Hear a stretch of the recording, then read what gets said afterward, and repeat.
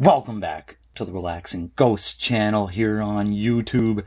As always, your host with the most, Ghost. Today we have the newest AEW DVD.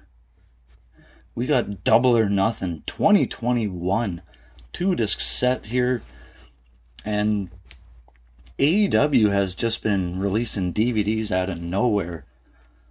So it seems like they finally have all their kind of distributors in order. You know, they're working closely, of course, with Pro Wrestling Tees and whatnot. You know, now they've had exclusive figures released, and now they got their DVDs being released on a slightly consistent basis. So things are looking up for the AEW stuff. You know, I seen they released a Tag Team Championship toy now. So look out for that if you're into the toys and figures.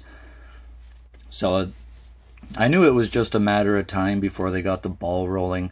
So here it is, AEW's Double or Nothing 2021. This would feature the Stadium Stampede 2 match. Not as good as the first one, of course, but, you know, Double or Nothing has become one of my favorite shows of the year. So we got Sting, Miro, Darby Allin, Scorpio, Cody Rhodes, we got Ogogo, Eddie Kingston, Dr. Britt Baker, we got the Young Bucks, Pac, I think Sheeta, right?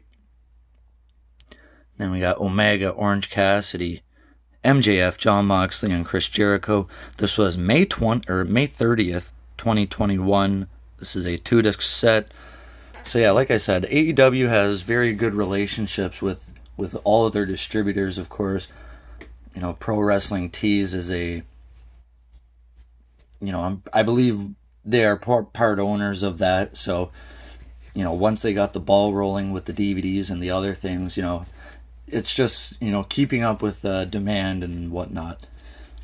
So I'm very happy to see these. You know, there was no real announcements or anything. They just kind of appeared on their websites one day, and there you go. You know, they've released the first 5 at once, and then they released another batch. So here we are. I believe we got close to 10 DVDs now. This is still sealed. Let's open her up and take a look inside, and then we'll run down the match listing. So yeah, here we have the disc art and whatnot, interior artwork. You know, this is what I expect from a DVD set.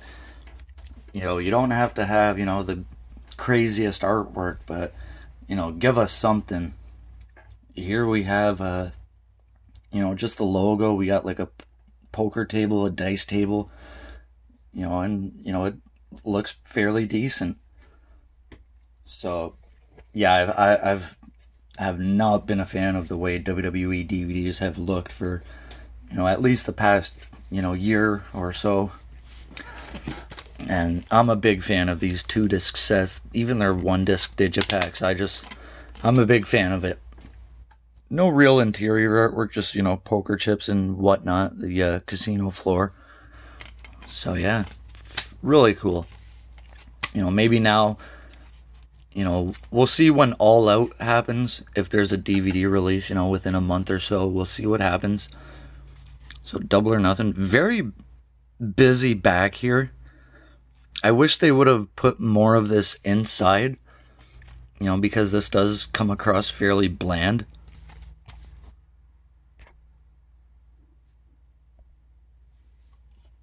And it's very glossy. So I'm guessing it's about a 6-hour set. We got Britt Baker there.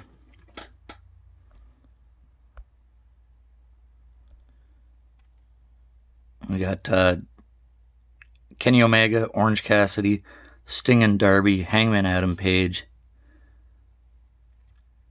The women, looks like Serena Deeb, yeah, and Rio. So